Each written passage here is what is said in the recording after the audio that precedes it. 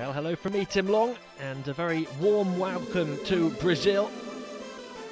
Here on livebasketball.tv, the Liga Sudamericana, to be competed here in the Brazilian capital of Brasilia.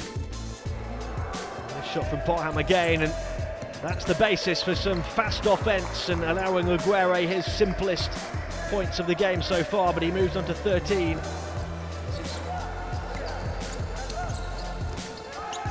A really good response from Antonio Hester.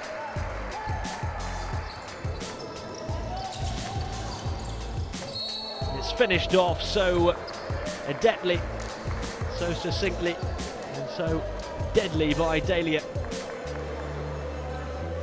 How quick were Boca moving the ball from one end to the other. Play their domestic basketball in this arena, and I'm sure there'll be a lot more people to watch the second instalment from Group A this evening. Offensive board for Nacional 2, and a chance to try and cut the deficit to less than 30 for the first time in a long time. It's Parham who does really well to twist and turn and find a way. Back out to Aguirre. Nice little pass there from Diaz, lovely assist.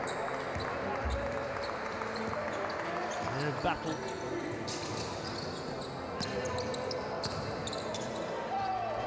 Put in by Parham at the other end.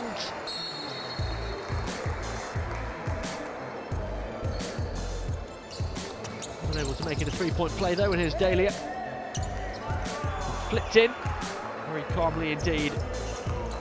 Facundo Vallejos, so even when they miss the free throw, they get the offensive board.